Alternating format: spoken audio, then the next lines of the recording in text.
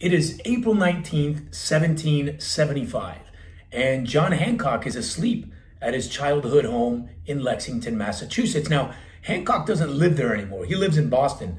But Hancock and his buddy Samuel Adams are concerned that if they go back to Boston, they're going to get arrested by the British. So for now, they're kind of camped out, hiding out in Lexington. Now, at some point after midnight, they hear some commotion outside. And then Paul Revere pops through the door. "Hey, the British are coming," he says, catching his breath, "and they're coming for you."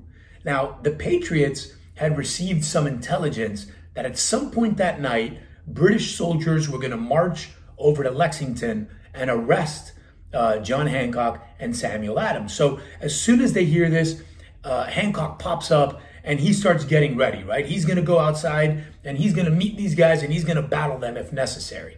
Until Paul Revere and others say, "Hey, look, guys, you're way better off. You're more valuable to us as political leaders than political prisoners. So why don't you get your stuff and just march out of town?" And that's what they do. Now, a few hours later, after 5 a.m., the British troops do come rolling into Lexington, and they find 77 armed colonists standing on the Lexington Green. Now, these guys are not soldiers, right? They're farmers and cabinet makers and blacksmiths. They're holding weapons that are made for hunting, not for the battlefield.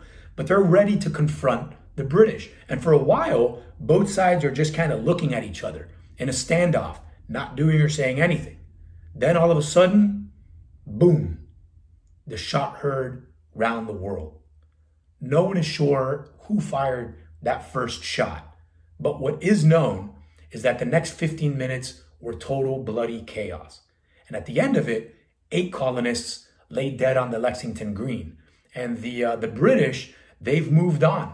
They have no casualties. They've decided to march 6 miles over to the town of Concord, where they planned to capture and destroy a whole bunch of supposedly hidden colonial weapons. Now, by the time they get to Concord, they have a nice little surprise waiting for them. Why? Well, because the colonists in Concord, they had also been warned that the British were coming. And so by the time the British got there, thousands and thousands of militiamen called Minutemen had descended upon Concord, and they were ready to meet the British. So a massive battle breaks out. Bullets are flying everywhere. And this time the outcome is a little different for the British. 73 British soldiers are killed. 174 more are wounded. And the British are just battered, beaten, and bloodied. And they retreat. They decide to sort of hobble their way back to Boston. And the colonists chase them all the way back. And then they form a circle around the city of Boston and basically keep the British troops trapped inside. This is called the Siege of Boston. About a month later, colonial leaders meet in Philadelphia for the Second Continental Congress. And John Hancock actually pops back up and he's elected president of the Second Continental Congress. Now, while these guys are meeting in Philadelphia, the Siege of Boston is still going on and it's getting bigger. By this point, other colonies have decided to send men to help out. So Connecticut, New Hampshire, of course, Massachusetts, and all of these colonies have decided to put this guy, Artemus Ward, in charge of their troops. They've named him commander-in-chief of their troops, right? But Second Continental Congress has a much bigger idea.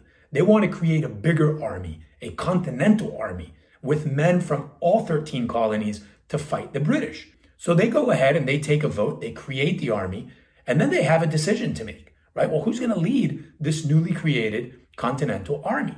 Now, some people are saying, look, let's just leave Artemus Ward there, right? Seems to be doing a good job. If it ain't broke, don't fix it. And besides, the fighting is taking place in Massachusetts. He's from Massachusetts. It makes total sense. Then John Hancock is actually kind of popping his hand up saying, hey, I kind of want the job myself. And then you've got this guy. I mean, this guy actually showed up at the Second Continental Congress wearing a military uniform. Then he ran into town. He bought 5 military books, 3 coverings for his holsters, and a tomahawk, right? So he's basically signaling to everybody, I'm ready for the fight. Congress starts debating who they're going to put in charge. And then a delegate from Massachusetts named John Adams stands up and he says, I nominate George Washington from Virginia. And then he shoots a look over to his friend from Massachusetts, John Hancock, and he's like, yeah, I'm pretty sure John Hancock just unfriended me. He later writes that he just, could see the anger dripping from Hancock's face. He says, I never remarked a more sudden and sinking change of countenance.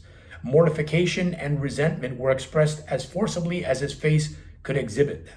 So after Adams makes his motion, George Washington stands up and he kind of slips out of the room. He figures, let these guys debate, without me here. It's kind of the gentlemanly thing to do. Now, everybody in the room likes and respects George Washington, but the fact is that his military record from 20 years ago in the French and Indian War, it was a little shaky.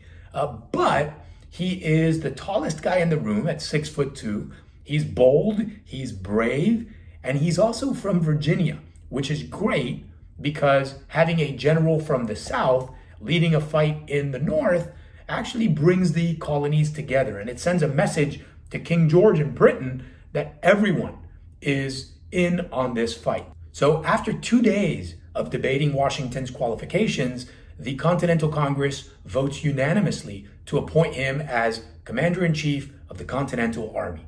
Washington accepts the appointment and he declines the salary, which is great because at this point nobody knows who's going to pay for the Continental Army. And then he stands up and he gives an acceptance speech where he basically says, listen guys, I'm going to do this job, but I don't really think I'm qualified for it. And if things don't go great, then, just don't blame me. I told you so. He says it a little more eloquently than that. He says, lest some unlucky event should happen, unfavorable to my reputation, I beg it may be remembered by every gentleman in the room that I, this day, declare with the utmost sincerity, I do not think myself equal to the command I'm honored with. Then he writes a letter to his wife where he basically says, hey honey, these guys picked me as commander-in-chief of this Continental Army. And he says, this is a trust too great for my capacity. But he tells her, I'm going up to Boston and I don't know if or when I'm going to see you again. And I'm sure his wife found this very comforting. Included in the letter, he included his will. And he tells his wife, he says, the provision made for you in case of my death will, I hope, be agreeable.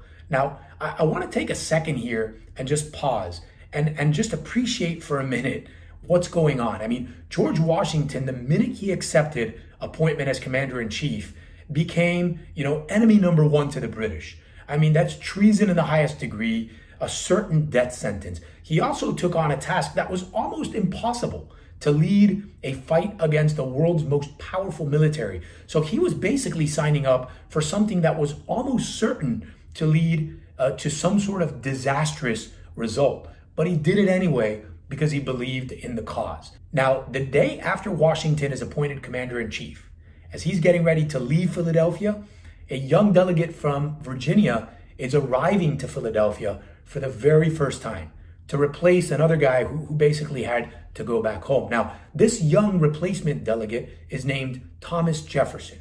He is not happy to be there, but he is about to become spectacularly famous.